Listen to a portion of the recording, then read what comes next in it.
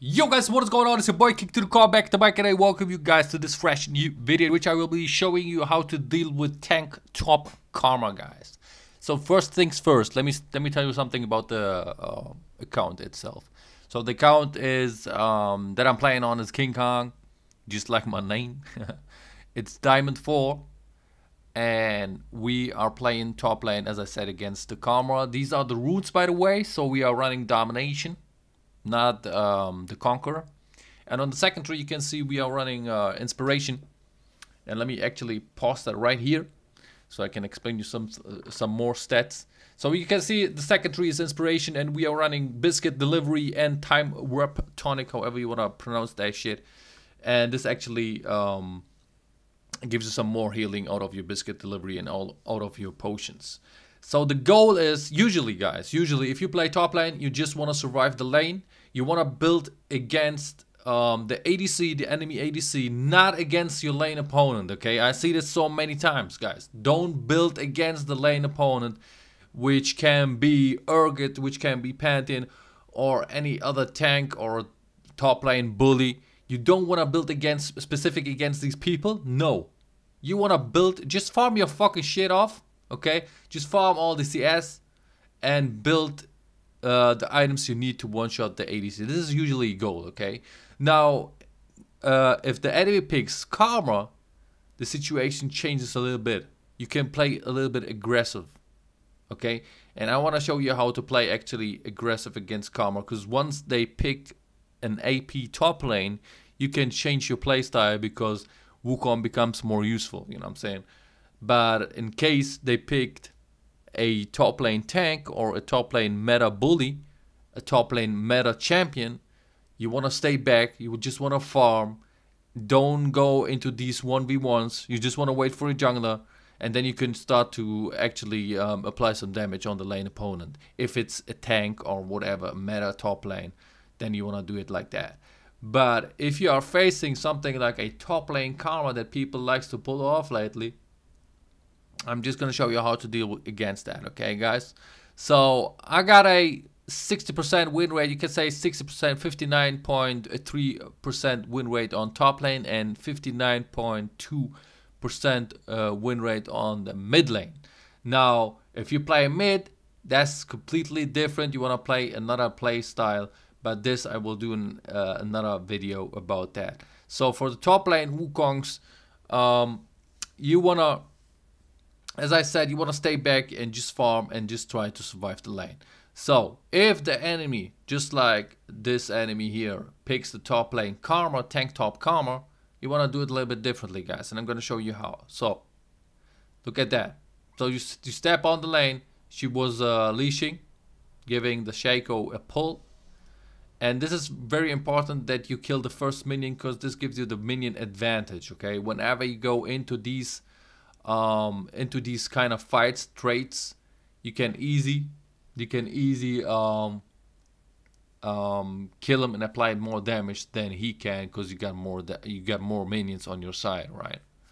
So let me hit the play button. So me pretty much just farming up these minions, and I actually did a little bit. It's not really a mistake. So now you can see I got more minions than he does, and this is why I jumped on him, okay? And also, you want to always jump on the people if they use their abilities. So let's go back and let me show you what I'm talking about. So I was kind of hoping that this guy is gonna use his ability on the minions, but instead he was just auto attacking.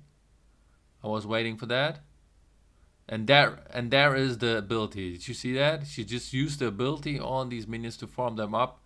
And then this is the perfect timing to actually jump on the enemy. So let me sum this up for you guys. You want to trade with the enemy if A, if they use their ability, and B, if you got simply more minions on your side than the enemy does. Then you want to jump on these people and apply damage and use your abilities against these people.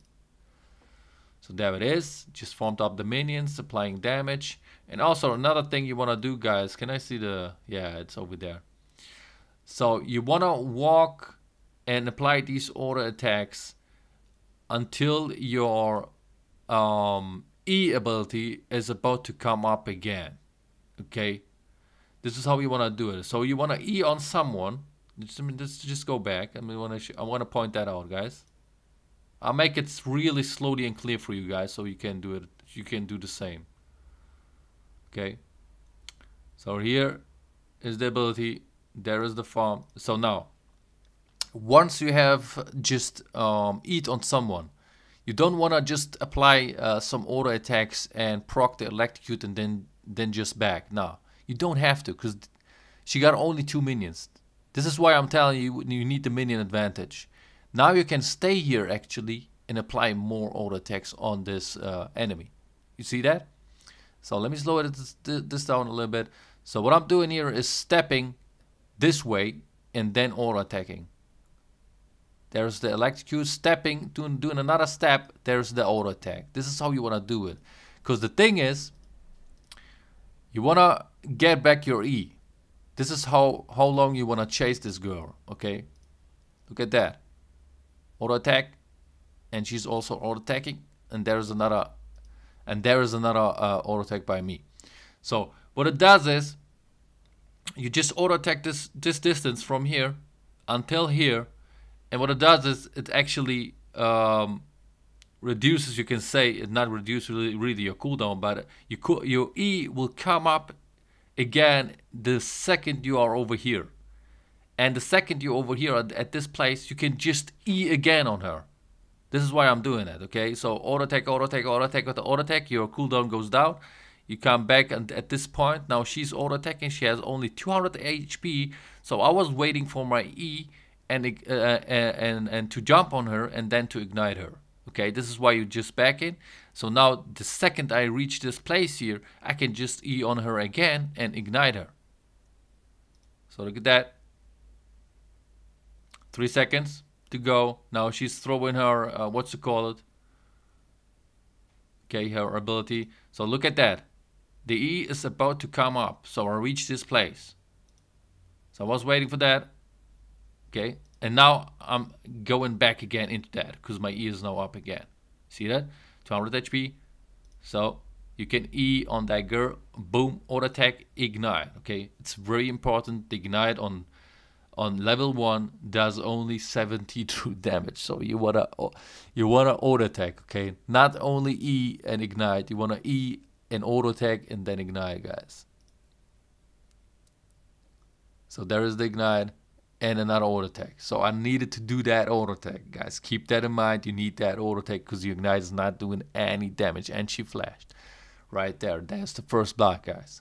Okay, this is how you want to do it against AP damage dealer on top lane or mid lane. This is also for mid lane the same thing. It's pretty much it's easier on the top lane because the lane is simply longer. You know, it's from here till here. So it's a little bit longer than the mid lane. It's easier to do it on the top lane. It's harder to do it on the mid lane because the mid lane is shorter. But this is basically how you want to do it on the mid lane as well. So you step on the lane. Let me sum this up, guys, again, okay? So you step on the lane.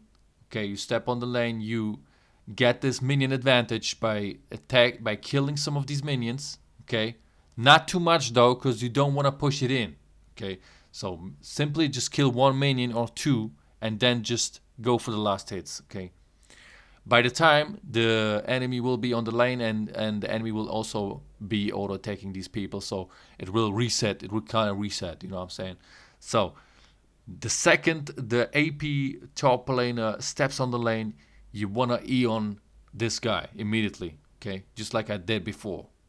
Okay, guys, so let me sum this up again. Okay, so get the minion advantage.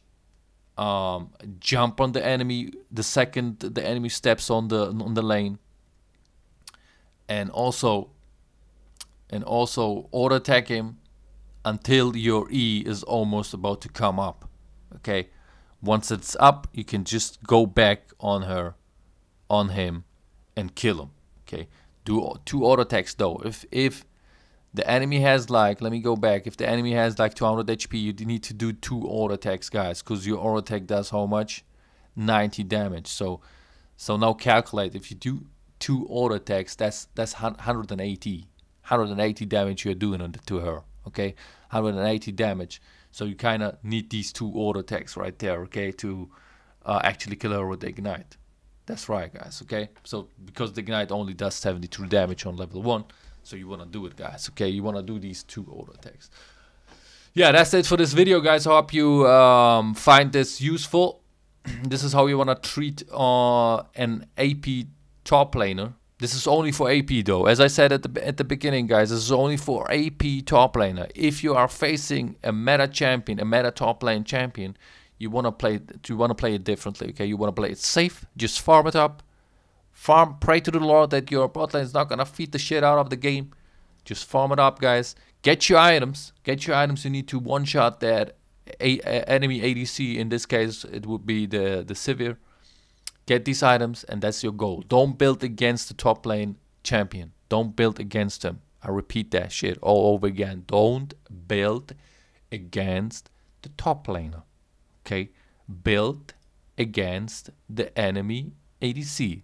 The only goal is Wukong, because Wukong is useless as beep, is to one-shot the enemy ADC. That's the only reason for Wukong. Okay? This is why he is in this game. Because he's so useless, you can't do shit with that with that champion. Okay, guys. Okay, I don't want to make this video too long, guys. I hope you're gonna find that helpful. If you do so, please tell me in the comment section, because I would like to read from the people that actually find that helpful and that I can help with that video, guys. Also, hit the thumbs up, share it with your people, with your friends, and also leave the like, subscribe arena, of course. And we're gonna see each other in the next video, boys. Peace, girls.